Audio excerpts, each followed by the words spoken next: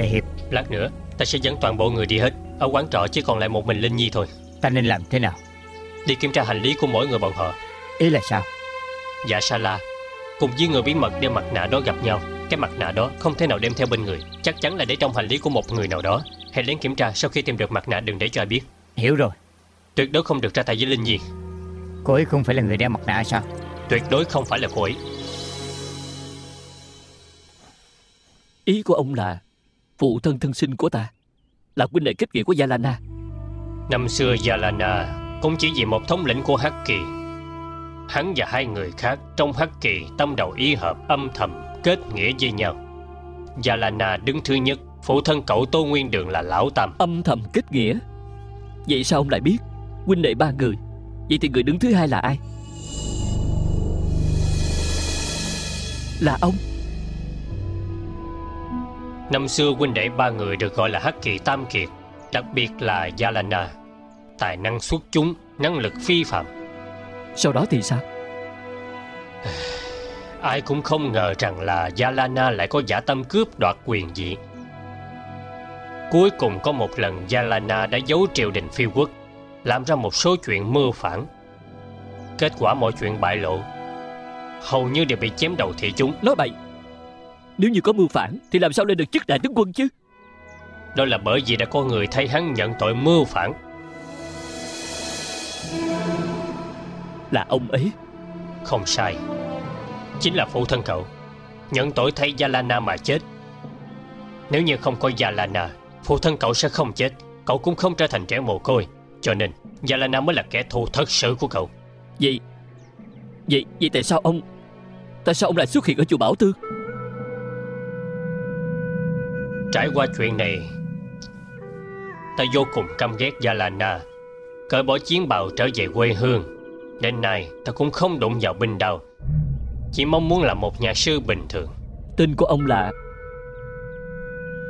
Ta của quá khứ đã chết rồi, bây giờ ta là Thanh Liên, chỉ là một nhà sư thôi. Làm sao ta biết lời ông nói là thật hay giả? Tại sao không đi hỏi thử Yalana?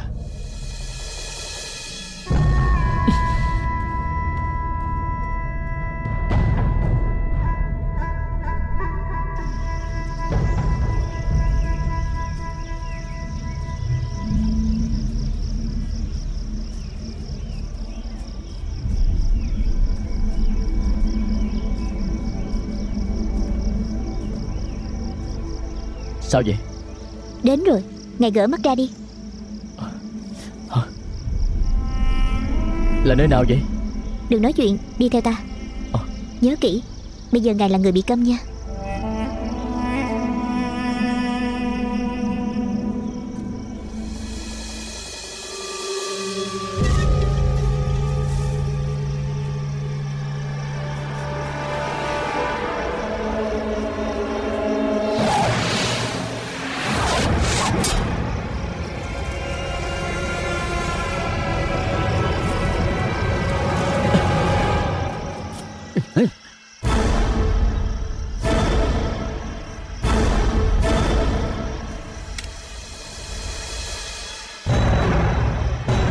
Ta trở về rồi. Thật lớn.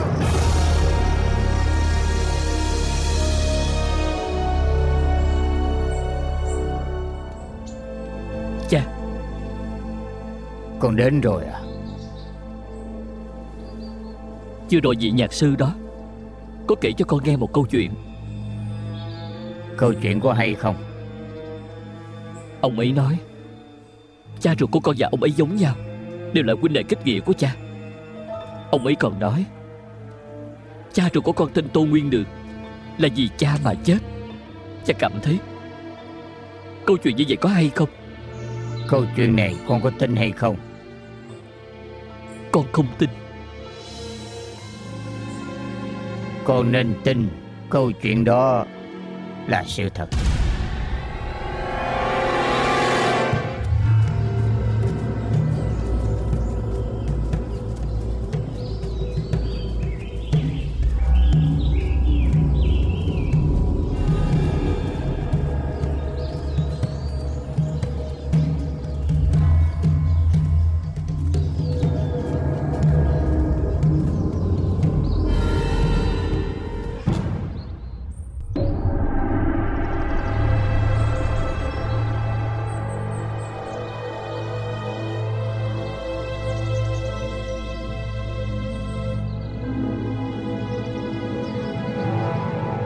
tổ tiên phù hộ, thần nữ của chúng ta cuối cùng cũng đã trở về. Tộc trưởng. Đây là ai? Đây là người mà tôi gặp trên đường đi đến đây, đã từng cứu mạng tôi. Cứu thần nữ của chúng tôi vậy phải đa tạ mới được. Cậu thanh niên, cậu thích cái gì? Người này bị câm, không thể nói chuyện được. Cô nói thay cho hắn đi. Nên cảm tạ hắn thế nào? Ngài ấy muốn gia nhập bộ tộc ta. Gia nhập bộ tộc? Được, sự lựa chọn thông minh. Bộ tộc ta có truyền thống cổ xưa, là một bộ lạc vô cùng vĩ đại. Là cô đem truyền thuyết của bộ lạc nói cho cậu thanh niên này biết, có phải không? Dạ, mong tộc trưởng cho phép.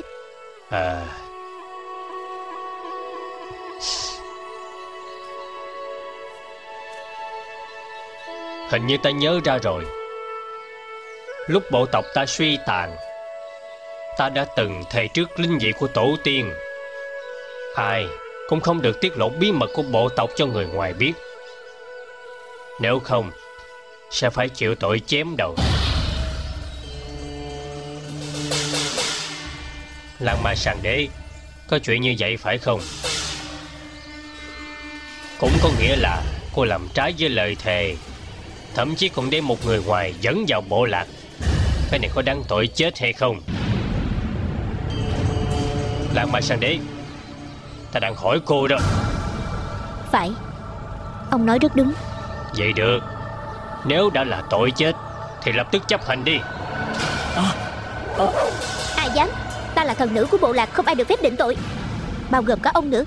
Tộc trưởng Lan gia vĩ đại. Thần nữ? Một thần nữ đã bỏ trốn khỏi bộ lạc nhiều năm, một thần nữ đã bặt vô âm tính. Cho dù rời xa bao lâu thì ta vẫn là thần nữ. Thân phận này mãi mãi không thay đổi. Không sai, nói rất hay. Ta đích thật không có quyền giết thần nữ. Đáng tiếc hắn không phải là thần nữ. Bắt lấy.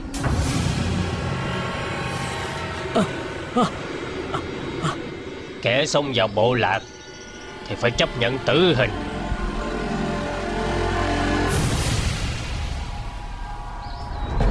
Cậu thanh niên, đa tạ ngươi đã cứu thần nữ của bộ lạc chúng tôi. Sau khi ngươi chết rồi, ta sẽ tìm cho ngươi một cái quyệt mộ tốt nhất, coi như là tạ lễ vậy. Ê, không cần đa tạ đâu. Dụng hình.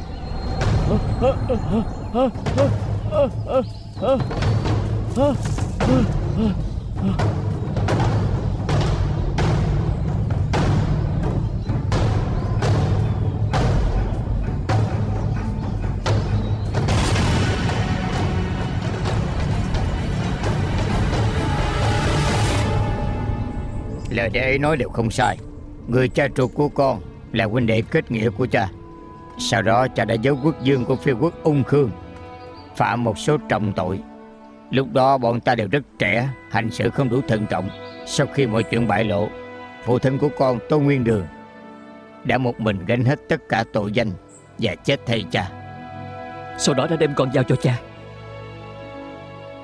Phải, cho nên cha mới không có đổi tên của con, vì cha hy vọng có một ngày con có thể biết được tất cả. Phụ thân của con là một người Hán sao? Đúng, đệ là người Hán lưu lạc đến phiêu quốc, sau đó đã gia nhập Hắc Kỵ. Nếu như vị nhạc sư đó không nói, cha định bao giờ mới nói cho con biết đây? Từ sau khi con đã trưởng thành, mỗi ngày cha đều do dự, nhưng cha không hạ được quyết tâm nói ra tất cả.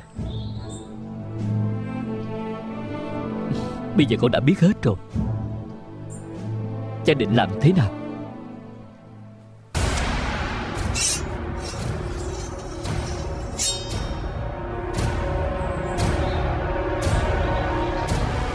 Không phải cha làm thế nào, mà là con sẽ làm thế nào.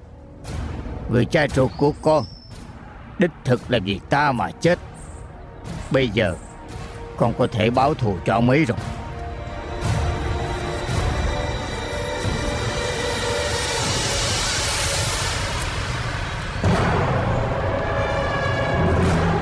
Người giết ngài ấy sẽ bị nguyền rủa vĩnh viễn.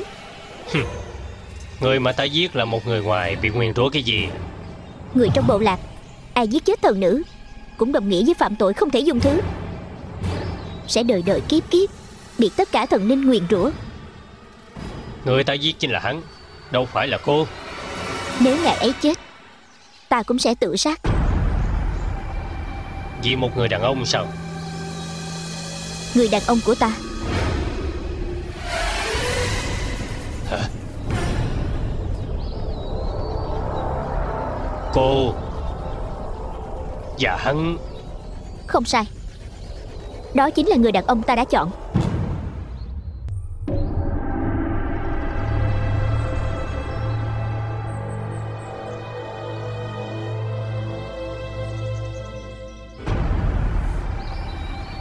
Từ xưa đến nay không có tiền lệ thần nữ chọn người ngoài, cho nên ta mới đưa người này về.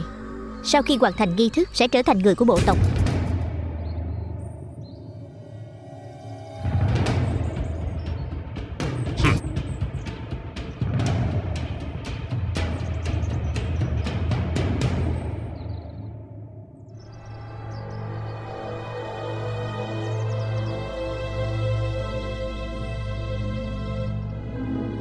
Được rồi, bây giờ bắt đầu chuẩn bị đi. Ngày mai sẽ làm nghi thức thành thân cho hai người.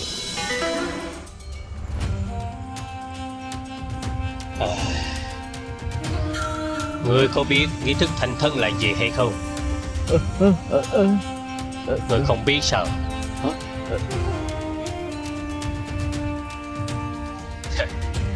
Cậu thanh niên, đến lúc đó ngươi sẽ biết thôi.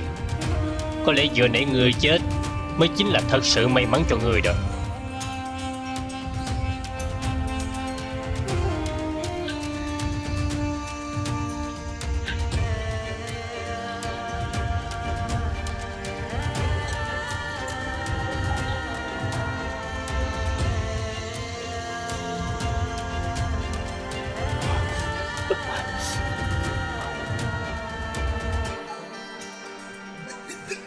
Thành thân sao?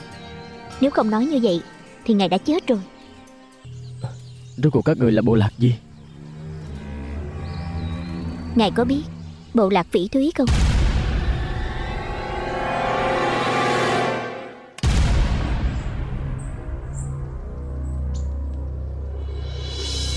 Con hỏi cha, phụ thân thân sinh đó của con tại sao phải chết thay cho cha? Vì năm xưa cha từng cứu mạng đệ ấy. Cha còn nhớ lúc đó đệ ấy nói, đã có dây thì phải trả. Nghĩa là ông ấy tự nguyện? Phải. Cho đến nay ta vẫn còn hối hận. Con hỏi cha, từ nhỏ cha đã chiều con như vậy, lẽ nào là vì để trả ân tình cho cha ruột của con sao? Không phải. Ta chiều chuộng con là gì? Ta đã xem con như là con ruột của ta rồi.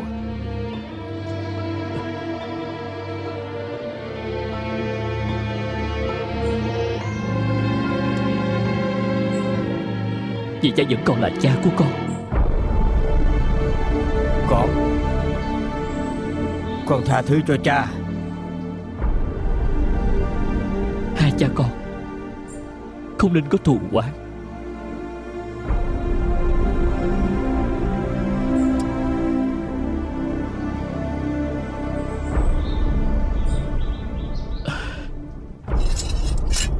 Cha, con muốn biết năm xưa cha đã làm đại sự gì? Năm xưa cha lãnh đạo Hắc Kỵ giấu Quốc Vương Phiêu quốc Ung Khương đi đánh chiếm một bộ lạc. Bộ lạc nào? Bộ lạc Phỉ Thúy. Cô là thần nữ của bộ lạc Phỉ Thúy? Đúng vậy. Khi Phiêu quốc lập quốc, bộ lạc Phỉ Thúy có một trận đại chiến với tổ tiên đó. Bộ tộc của chúng tôi bị các ngài đánh bại, từ đó suy tàn. Còn các ngài thì trở thành vua của Phiêu quốc. Bây giờ ngài biết tại sao ta kêu ngài giả câm rồi chứ? Cô lo lắng ta tiết lộ thân phận, có thể họ sẽ giết chết ta. Không phải có thể, mà chắc chắn sẽ chết. Tại sao? Tại sao chuyện đã mấy trăm năm về trước thù hận vẫn sâu như vậy? 10 mấy năm trước, bộ tộc các ngài phái binh giết bộ tộc của tôi, dường như giết sạch hết bộ tộc của chúng tôi. Từ sau trận chiến đó, những người còn sống sót đã rời khỏi Phiêu Quốc, đến nơi này sinh sống. Ta cũng từng nghe chuyện này. Lúc đó là một vị thống lĩnh Hắc Kỳ họ Tô, là ông ấy gây chiến, nhưng sau đó ông ấy đã bị chém đầu thị chúng.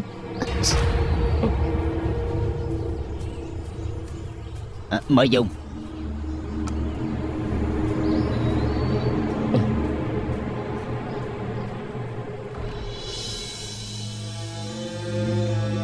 Cha dẫn người đi diệt bộ lạc phỉ thúy, sau đó giá họa cho Ung Khương. Kết quả là bị bại lộ, cho nên người cha ruột của con nhận tội thay cha mà chết. Tại sao phải làm như vậy? Cha chỉ muốn gây ra sự phẫn nộ của các bộ lạc với Ung Khương, rồi cha thừa cơ đoạt quyền. Vị giảng sư đó có biết chuyện này hay không? Đệ ấy biết, nhưng đệ ấy cho rằng dã tâm của cha hại chết phụ thân con. Ta không trách đệ ấy nghĩ như vậy. Con tìm ông ấy nói chuyện. Khoan. Sao vậy? Con trai, chuyện của năm đó đã đi theo cha suốt cuộc đời. Nhưng trong nỗi đau này, điều duy nhất khiến cha cảm thấy may mắn chính là bởi vì chuyện này mà cha có một người con trai. Cha, con đã hiểu rồi. Ta không có nói dối. Người giết bộ lạc các cô không phải lệnh của phụ hoàng ta. Ta có thể giải thích với họ mà. Giải thích sao? Nhiều năm như vậy rồi, chúng tôi đã xem Quốc Vương Phiêu Quốc là kẻ thù. Thù hận đã sâu sắc như vậy, ngài giải thích được sao? Vậy còn cô? Tôi thì sao? Rời khỏi Phiêu Quốc lâu như vậy, có rất nhiều cơ hội, tại sao không ra tay? Năm xưa khi rời khỏi đây thì tôi đã không còn xem bản thân mình là thần nữ của bộ lạc phỉ thúy. Tại sao cô lại bỏ đi? Mỗi một người ở đây, họ đều sống trong sự thù hận. Lúc nào họ cũng muốn trả thù Quốc Vương Phiêu Quốc. Nhưng tôi từ nhỏ đã không hiểu, thù hận, báo thù, chém giết, những thứ này chỉ càng làm nhiều người đau khổ. Tại sao lại không thể để thù hận kết thúc ở đời này của chúng ta chứ? Sau đó thì sao? Sau đó tôi đã bỏ đi. Hơn nữa, tìm được một thứ mà tôi thật sự muốn theo đuổi. Vũ Lạc. Con đường Vũ Lạc mới là con đường tâm linh bình yên nhất. Vốn dĩ tôi chưa từng nghĩ tôi sẽ quay lại nơi này lần nữa. Cô vì muốn giúp ta lấy được trống thần. Đa tạ. Tôi không phải giúp ngài đâu. Ngài từng nói chỉ có Hiến Lạc mới chấm dứt được âu lo chiến tranh giữa Đại Đường và Phiêu Quốc. Tôi từng thấy đau khổ của chiến tranh, cho nên tôi mới giúp ngài.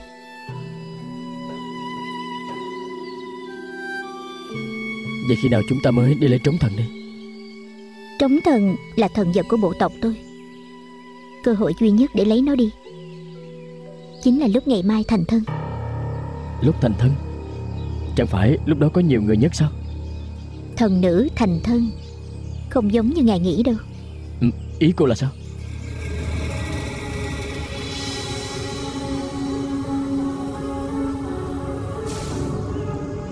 Ngày mai chính là nghi thức thành thân của thần nữ. Cô đã có đạo thích hợp chưa? Không phải ông đã chuẩn bị cho tôi rồi sao? Bây giờ chưa phải là lúc. Ngày mai đưa cho cô.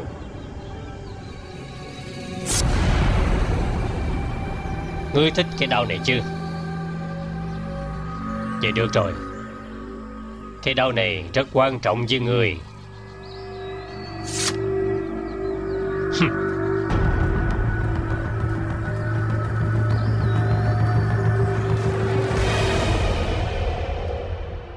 Chuyện của năm đó cha ta đã nói rõ hết với ta rồi. Cậu còn gọi hắn là cha sao? Phụ thân thân sinh của ta chết là tự nguyện. Điều này chắc ông cũng biết. Nếu Yalana không có dã tâm như vậy, sao phụ thân của cậu lại chết chứ? Con người sống trên đời cũng nên có lý tưởng, nếu không thì đồng nghĩa sống vô ích.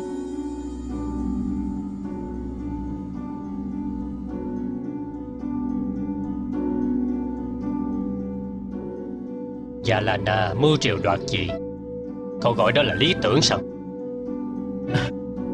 Ta biết ông rất bất mãn với hành động đoạt vị của cha ta. Thật ra có rất nhiều chuyện ta không giống với ông ấy.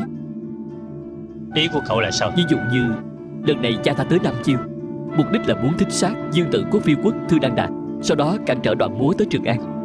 Còn chuyện này đối với ta thì có lập trường khác với ông ấy. Đoàn múa? Đúng. Mục đích của ông ấy là cản trở đoàn múa tới Trường An, còn ta lại hợp lực với Thư Nan Đà bảo vệ đoàn múa tới Trường An. Nhị thúc. Đừng gọi ta là nhị thúc. Bây giờ ta chỉ là một vị nhạc sư bình thường mà thôi. Dạ. Thanh Ly nhị thúc, nếu thúc cảm thấy bất mãn với hành động của cha ta, thúc có thể hợp tác với ta. Mang theo 6 hồ lô của ta cùng cậu xuống núi. Đúng vậy.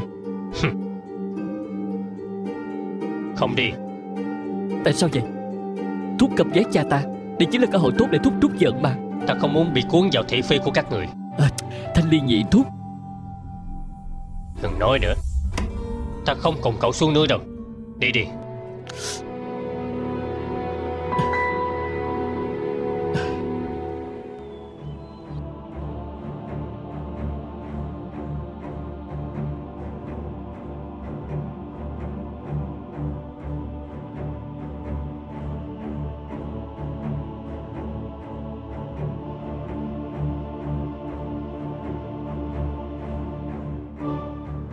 Khoan đã.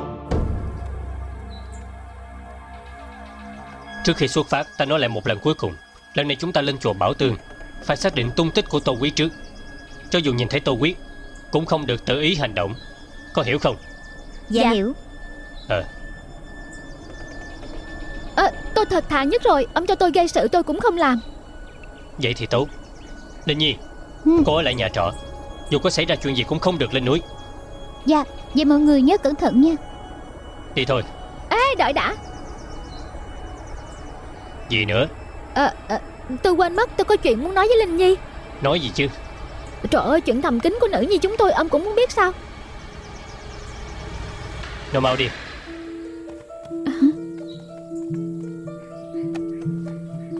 Có nhớ những gì ta nói không? Nhớ chứ. Chỉ nghi ngờ trong trấn có người của Hạ Đại Hiệp. Hạ Vân Tiên kêu chúng ta toàn bộ lên núi, là kế điệu hổ ly sơn. Tôi vẫn cảm thấy Hạ Đại Hiệp không phải loại người như vậy đâu. Cô thì biết cái gì chứ?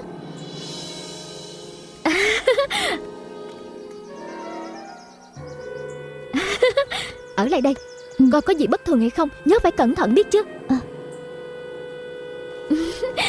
Đi đây. Nói xong rồi, đi thôi. Chúng ta mau đi thôi.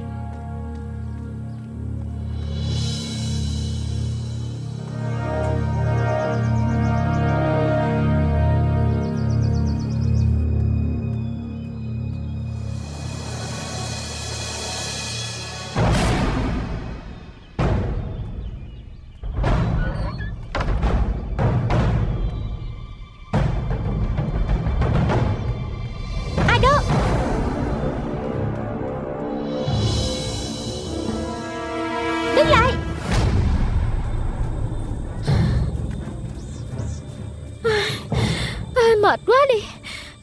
Sao mọi người đi nhanh quá vậy?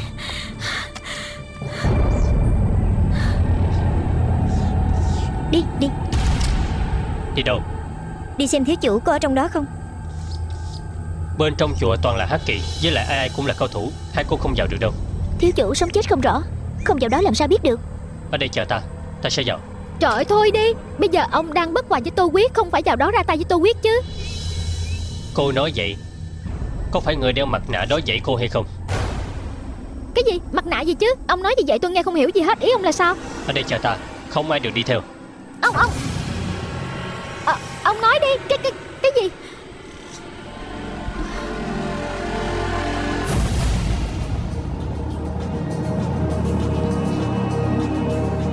Đứng lại.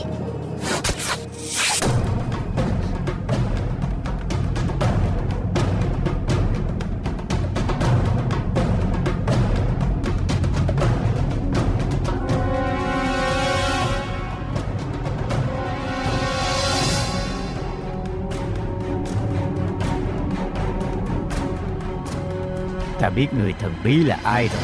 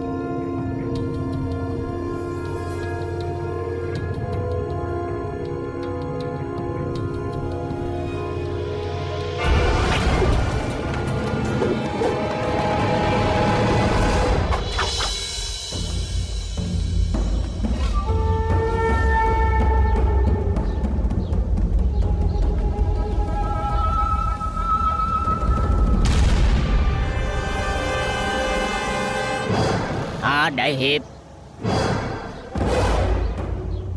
Ta biết sẽ có người đến cứu Tô Quyết mà. Thư Nan Đà đang ở đâu? Ta đến còn chưa đủ sao? Hạ đại hiệp, trên đảo Nhi Hải, ngươi thì chết không cứu, ta vẫn còn nhớ đó. Đáng tiếc là ngươi chưa chết.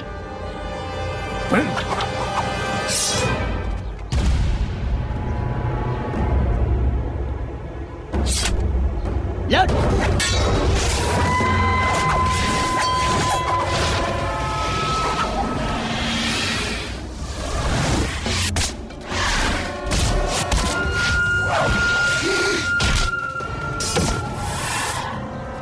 Hảo công phu.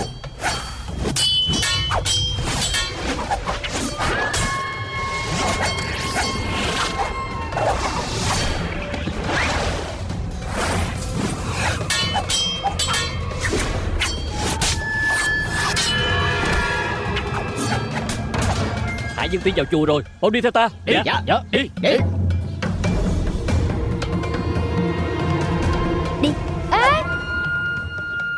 nhiều hắc kỵ như vậy các cô đi cũng vô ích thôi. Thiếu chủ đang ở bên trong. Hắc kỵ ở bên trong, ngày ấy sẽ không có nguy hiểm, yên tâm đi.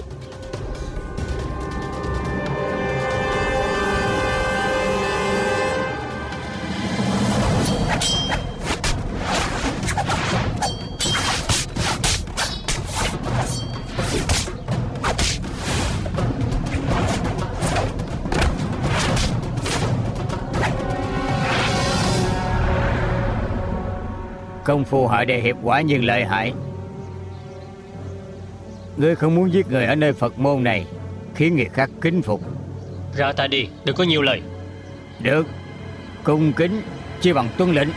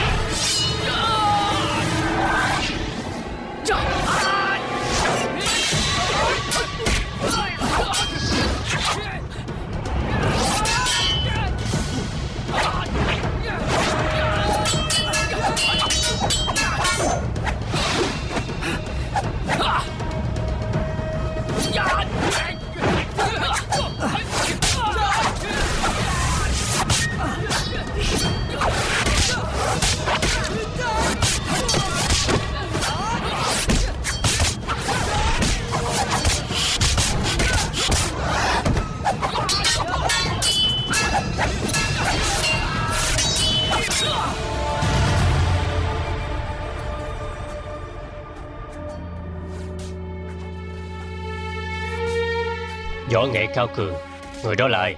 Hạ Vân Tiên, từng là đệ nhất hiệp khách của Đại Đường. Cô quen sao? Ông ta đi theo bảo vệ Thư Nan Đà. Nè, ông ta có thắng được không? Đơn đã độc đấu, ở đây không có ai là đối thủ của hắn.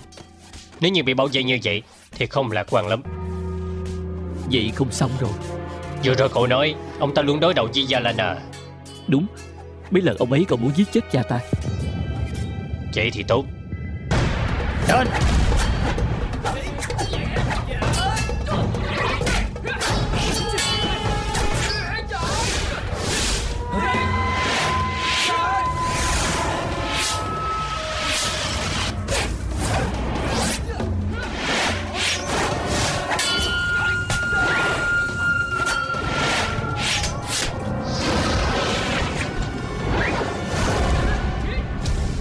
Dừng tay!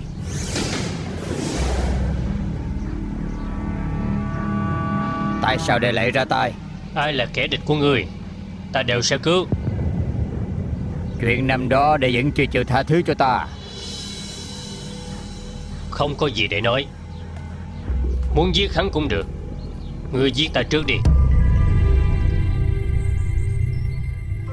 Như vậy ngươi mới có thể triệt để giải thoát chuyện của quá khứ.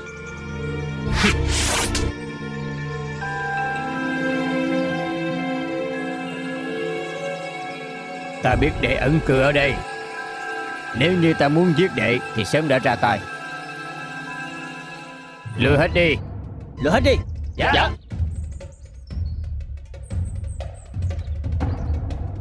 Tô Quyết, qua đây mau.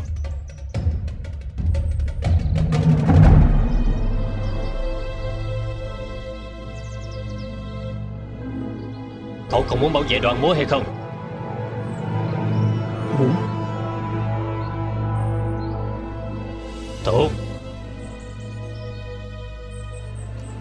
Đây là tấm đất bao năm qua thổi sao hồ lô của ta.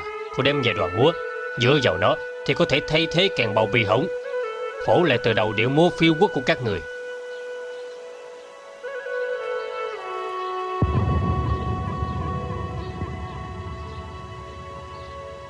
Cậu đã lớn như vậy rồi, nguyên đường dưới suối vàng biết được, cũng sẽ cảm thấy rất vui vì cậu.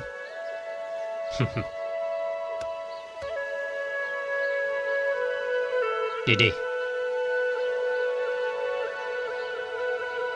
Đi hay ở lại, bản thân con tự quyết định đi.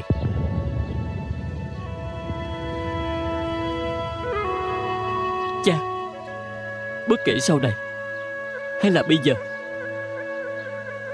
cha mãi mãi là cha con. Nhưng mà con đường của chúng ta đi không giống nhau. Con sẽ không để cho cha ngăn cản đoàn múa tới Đại Đường.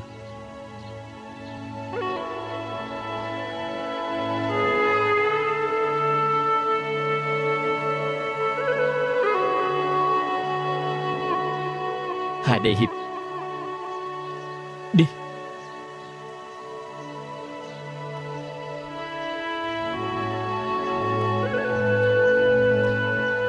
Đại tướng quân, hôm các lĩnh giáo tại bắn cung của người. Ta rất mong đợi.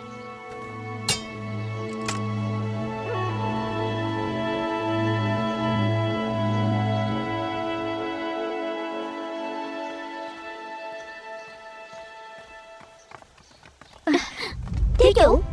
Có chuyện gì vậy? Không phải không cho hai cô lên núi sao? Thiếu chủ, chúng tôi lo cho sự an nguy của ngài. Hạ Đại Hiệp lợi hại thật đó. Nhiều hắc kỵ như vậy mà vẫn có thể cứu được Tô Quyết ra. Có gì về rồi nói sau.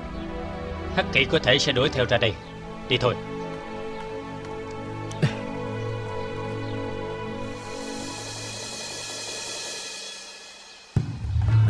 Đại tướng quân, bây giờ đuổi theo vẫn còn kịp.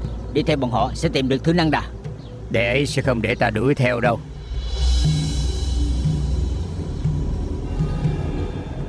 Ngươi có thể giết ta trước. Cả đời ta chỉ có 2 người huynh đệ, một người đã chết rồi. Ta không muốn mất luôn cả người còn lại. Một Yalana tràn đầy dã tâm cướp đoạt quyền vị, không ngờ lại mềm lòng.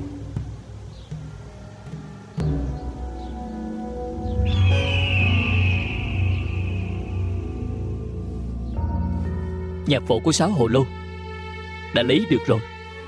Thư Nan Đà và Lan Mai Sang Đế tại sao còn chưa trở về? Vẫn không có tin tức gì về hai người họ. Có khi nào hai người họ xảy ra chuyện gì rồi không? Một người là nam nhi, một người là nữ nhi. Ngài nghĩ có thể xảy ra chuyện gì chứ? Đợi ngày ấy về ta sẽ hỏi ngày ấy. Ta cũng đã nói rồi, Lan Mai Sang Đế là của ta. Tên tiểu tử này dám trọng sắc khinh bạc, ta liều mạng với ngày ấy.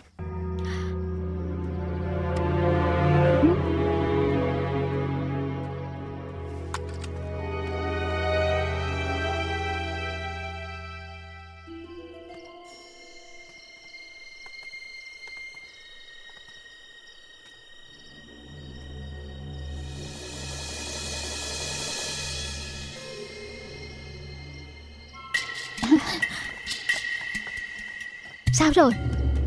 Sau khi mọi người đi, đúng là có người đến lục hành lý của chúng ta. Ta đã nói rồi mà. Có nhìn rõ mặt của người đó không? Không có, chỉ thấy phía sau của người đó. Dạ sao là tỷ nói người đó thật sự là thủ hạ của Hạ Đại Hiệp hả? Bộ cô không thấy Hạ Vân Tiên lại ra ngoài sao? Chắc chắn là đi gặp mặt người đó rồi.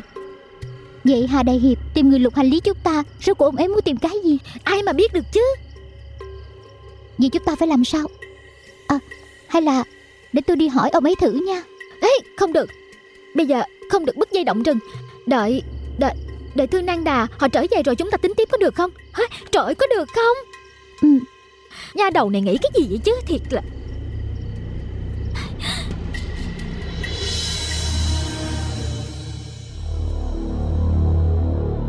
Đúng như người nói, quả nhiên ta tìm được cái mặt nạ này trong hành lý của họ. Tìm thấy trong hành lý của người nào? Tìm được trong hành lý hai nữ thị vệ của Tô Quyết. Tiểu yêu Hồng Nê à? Đúng vậy. Người lén lút đi gặp Dạ Sa La không phải tiểu yêu, chính là Hồng Nê. Tiểu yêu Hồng Nê chỉ là thị nữ thôi. Như vậy có nghĩa là người đứng đằng sau là Tô Quyết. Tô Quyết và Dạ Sa La có lẽ sớm đã quen biết nhau. Vậy hai người họ giả vờ không quen biết, rốt cuộc là vì cái gì?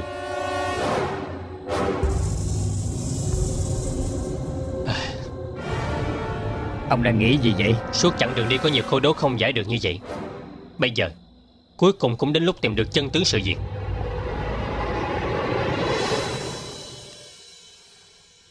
Thiếu chủ.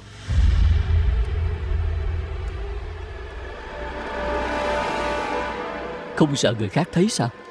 Hạ Vân Tiên không có ở đây, Linh Nhi ở trong phòng, ai mà thấy chứ. Không sợ dạng Nhất, chỉ sợ Nhất dạng. Làm việc không thận trọng. Thiếu chủ, Hạ Vân Tiên kêu người lén lút lục xét hành lý của chúng ta.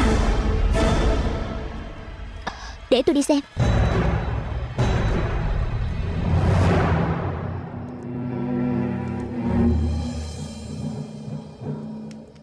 Chưa cho cô đứng lên mà.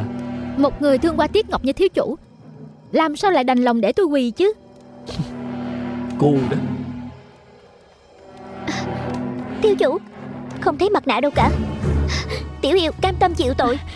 Hồng Nê đồng tội.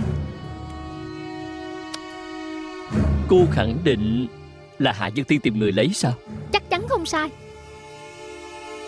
Vậy cũng có nghĩa là ông ta đã đoán được cô chính là con cờ mà ta sắp xếp ở bên cạnh họ. Thư Nan Đà không có ở đây, ông ta nói với ai được chứ? Có nên vạch trần bí mật của Tô Quyết và Dạ Sa La ngay lập tức không? Chưa phải lúc này. Bây giờ ông tiếp tục trốn ở trong trấn này, ngoài trừ ta ra không được để ai khác phát hiện. Rồi sao nữa? Tiếp tục giấu vậy à? Còn phải đợi. Chúng ta phải đợi gì chứ? Đợi Thư Nan Đà trở về mới là thời cơ tốt nhất để tháo bỏ mặt nạ của họ. Cho nên Hạ Vân Tiên đoán được điều gì cũng không quan trọng. Đợi Thư Nan Đà trở về mới là mấu chốt quyết định tất cả. Sao còn quỳ ở đó vậy? Không đấm bóp cho ta sao? Nếu phạm có chút lỗi thì phạt các cô. Các cô còn không khóc bù đu bù loa sao? Đứng lên đi. Tạ thiếu chủ. Tạ thiếu chủ.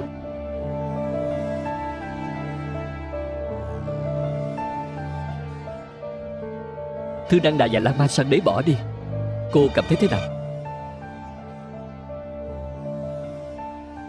Ngài muốn tôi cảm thấy như thế nào thì tôi cảm thấy như vậy.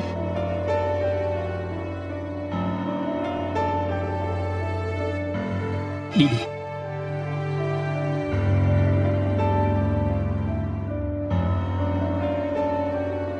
Thiếu chủ, hình như Dạ Sa La đã động lòng với Thư Nan Đà rồi. Bây giờ không cần nói. Tất cả đợi Thư Nan Đà bọn họ trở về. Để cho họ trở về thì người có đoàn múa cũng nên có một số người rời khỏi rồi.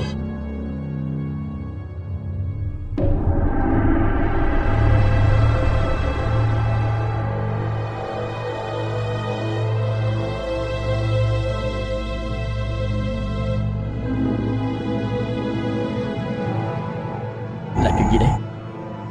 Muốn thành thân với thần nữ thì phải hoàn thành nghi lễ cổ xưa này trước.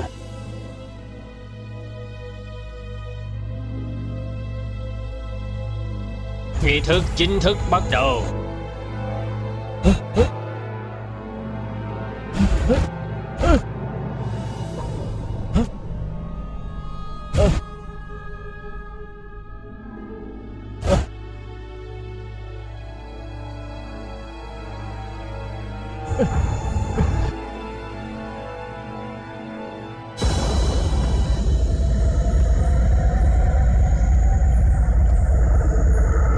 Ta đã giúp cô mài sẵn cây dao,